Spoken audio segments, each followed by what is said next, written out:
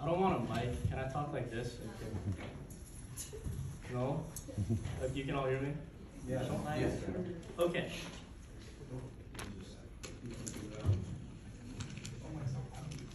Okay.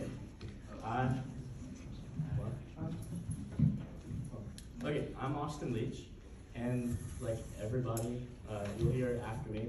I have gone to church since as long as I can remember, and I've been in this building since first grade, so that's a joy. And I'll be attending a Christian college in the fall. So to say that I've been surrounded by the gospel and biblical truths is kind of an understatement, and I'll continue to be surrounded by it everywhere for the next 4 years. A little bit about me and like my high school highlights is playing sports, learning about apologetics, being a student leader, getting involved in worship is probably the biggest one.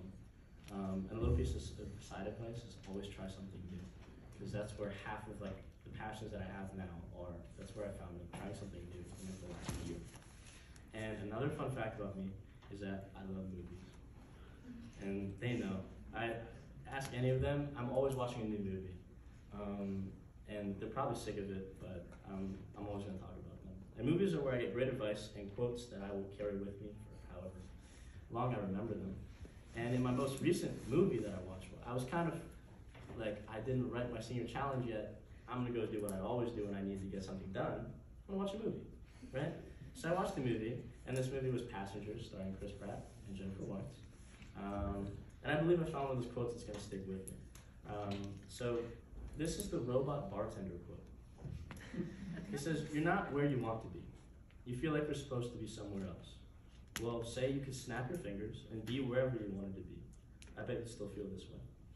Not in the right place. Point is, you can't get so hung up on where you'd rather be that you forget to make the most of where you are. Take a break from worrying about what you can't control. Live a little." So like I said, this quote was given to us by a robot. If I were you, I'd be asking, why is a robot that's a bartender giving life advice? So a little premise on the movie is Chris Pratt is on a space voyage, and he wakes up a little prematurely from his sleeping pod.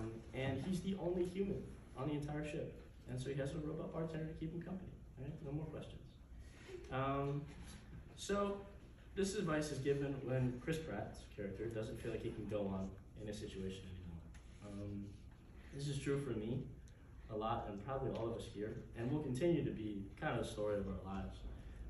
And I know personally, in high school, it's very easy to feel like you need to be anywhere else. And at the snap of your fingers, it'd be so nice to have all your problems vanish. But it's not true. And the robot bartender tells us that we'll feel the same way. Just because we run from the problem doesn't mean we're going to stumble onto our solution. There have been many times this year where I felt like if I was at a different school, or if I could go to college now, that I'd be happier.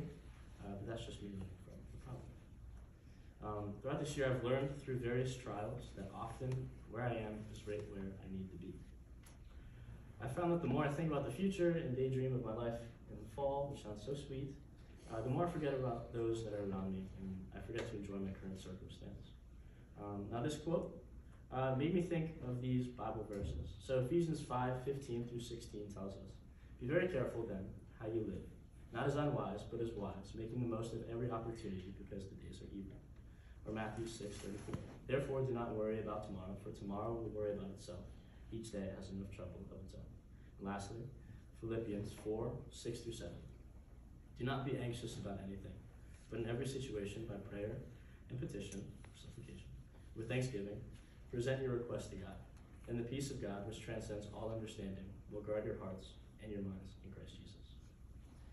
So I read those verses to show that there's something that this is something that the Bible backs up. It's not just some robot advice. And it's advice from the written word of God. Lastly, the robot bartender tells us to live a little. This needs to be taken carefully. It doesn't mean go do what you want whenever you want, because it's what you want to do. I think it just means that you shouldn't let your bad situations or tough times keep you from living your life, trying new things or diving deeper into God's word. So I challenge all of you, senior challenge, I challenge all of you to keep this in mind, that whether, like Mr. King was talking about, if you're weary or just anything, just don't forget to live your life and remember that this might just be right where you need to be. So keep that in mind, take it to heart, and I'll try to remember it as I go off to college as well. Thank you.